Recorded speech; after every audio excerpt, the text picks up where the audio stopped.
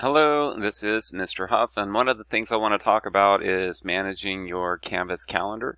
So when you go to calendar, you're probably going to see a lot of things showing up every day as we move to an at-home learning model.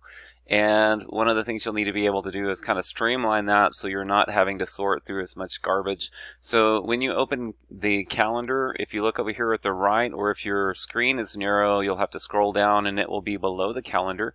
But you can choose to activate or deactivate things that are listed here. So let's say that we had all of these classes turned on. What you can do is unselect everything except the one class you're working on, and that way you can see only the things that are listed for that class. And then, so that way you can just see one thing at a time. This will help you find what you're supposed to be working on in a specific class more efficiently.